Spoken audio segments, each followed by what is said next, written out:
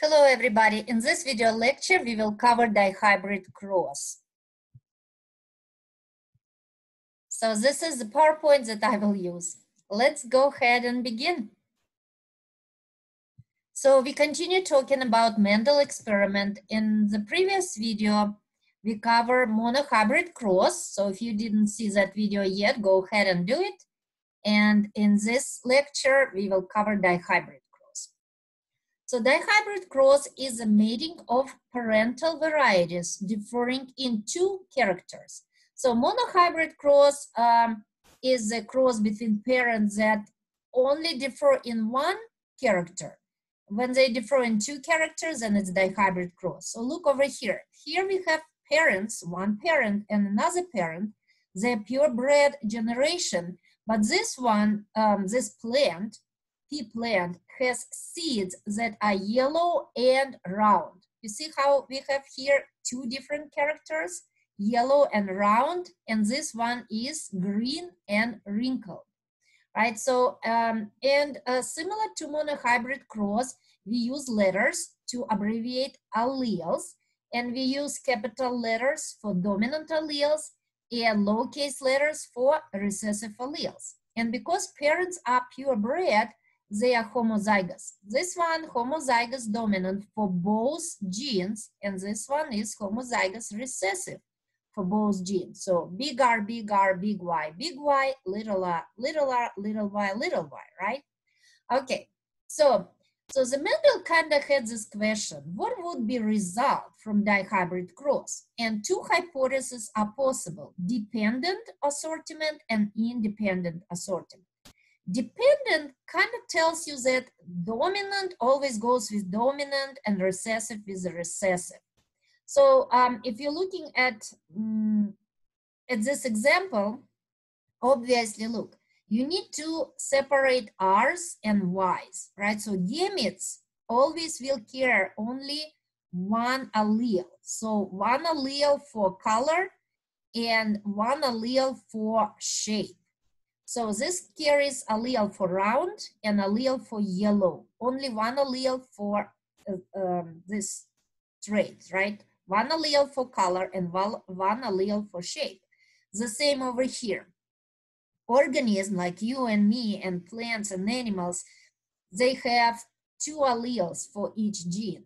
Gametes, eggs and sperm, carry only one allele for a gene. So what is our genes over here? One gene is gene for color, and another gene is gene for a shape of a seed. Gene for color is yellow here.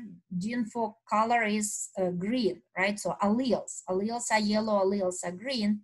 And another gene is shape of a seed. And this gene is round, or this allele is round, and this allele is wrinkled. So in F1 generation, we will have hybrids. So these hybrids always will carry characteristic only one parent. Only dominant characteristics will be expressed. So round and yellow, round and yellow, but they do carry alleles for green and for wrinkled. Now, if we assume that during sperm and egg formation, recessive always go with recessive and dominant always goes with dominant, this is a possible outcome. So we can have ratio 3:1, yellow, round 3, and wrinkled green 1, right? If this is dependent assortment. Independent assortment tells you there is all possible combination. Dominant allele can go with dominant, but dominant can go with recessive as well, and recessive can go with recessive. So we have 4 possible eggs and 4 possible sperm. And look, what is interesting here. In offspring, you can get phenotype that neither one of parent did. Like look, parent is round and yellow, and another parent is green and wrinkled, but look at offspring, round and green. No parent has it. Or wrinkled and yellow, no parent has it. Right, so which one is correct one? Well, this needs to be decided through experimentation. And this is what Mendel did. So he crosses it and he sees this result. So that supported independent assortment. So Mendel's dihybrid cross supported the hypothesis that each pair of alleles segregates independently of the other pair during gamete formation.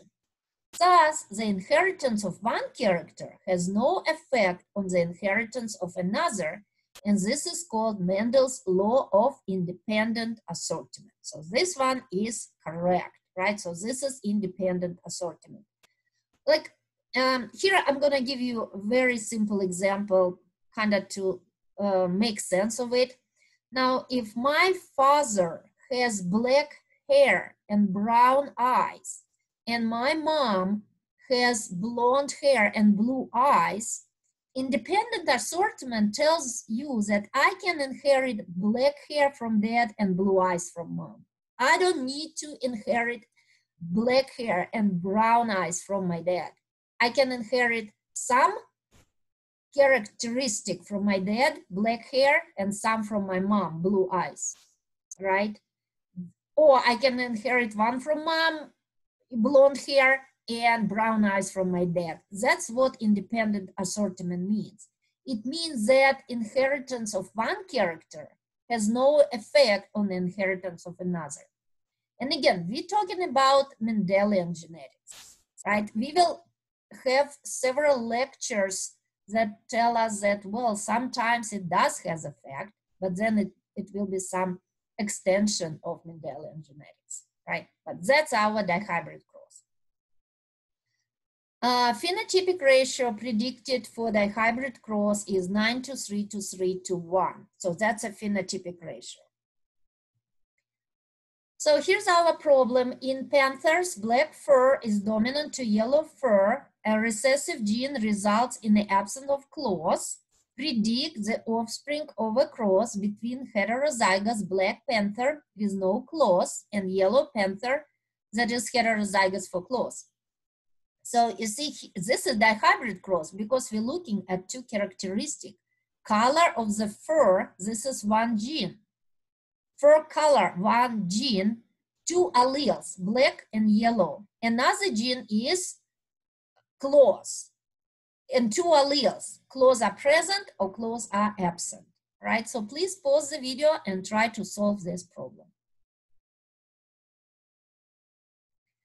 So I hope you came up with this genotype and Punnett squares that look like that.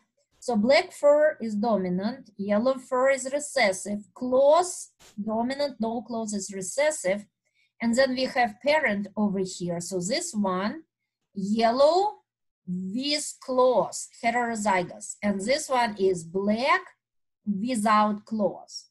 So when you fill in Punnett square, your genotypic ratio should be 1 to 1 to 1 to 1, and the same your phenotypic ratio. Right, so this one would be black with claws. This will be black without claws. This will be a yellow with claws, and this is yellow without claws.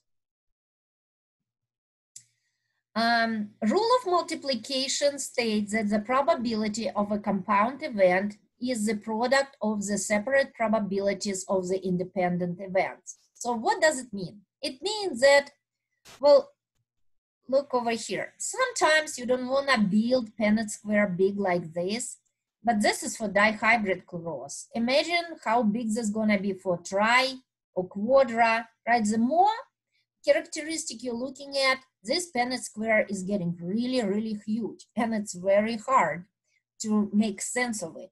So instead of building Punnett square like this, we can use rule of multiplication. So here's our two parents, big A, big B, little b, right? So it's a heterozygous and it's dihybrid cross, and this is homozygous dominant for one gene and heterozygous for another. And can they produce, and what is the probability for these two parents to have offspring like this, heterozygous for both traits? So instead of just making big Punnett square, you're just looking separately at A's and B. So you just kind of cross big A, little a with big B, big A, right? So over here, and you do B's separately. And then you see what's your probability of heterozygous, big and little, right? Over here, it's probability 1/2, right? 1/2.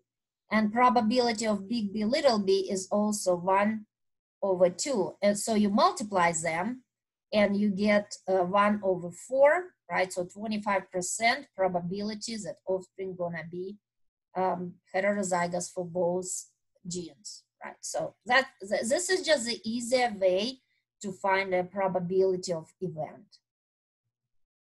So Mendel's principle applied to the inheritance of many human traits. So here's dominant traits, here's recessive, like freckles, no freckles, that's as recessive. Widow's peak, so this hairline like this is dominant and straight hairline is recessive. Earlobes, free earlobes are dominant and attached are recessive.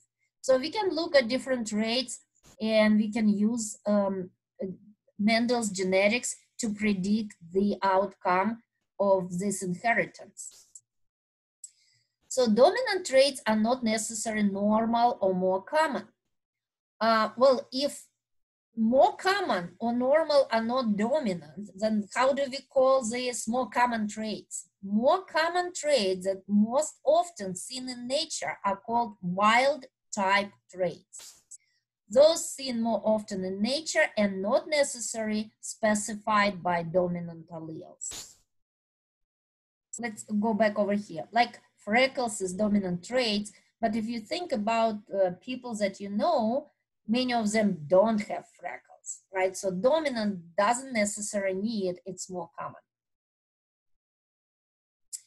Family pedigree is a diagram that shows the history of a trait in a family and allow geneticists to analyze human traits. Pedigree used to, again, predict what kind of traits the kids will inherit from their parents. For pedigree, we use circles and squares, squares for male, circles for female. And then if you have like color inside this circle or square, that means this person has these traits of your interest.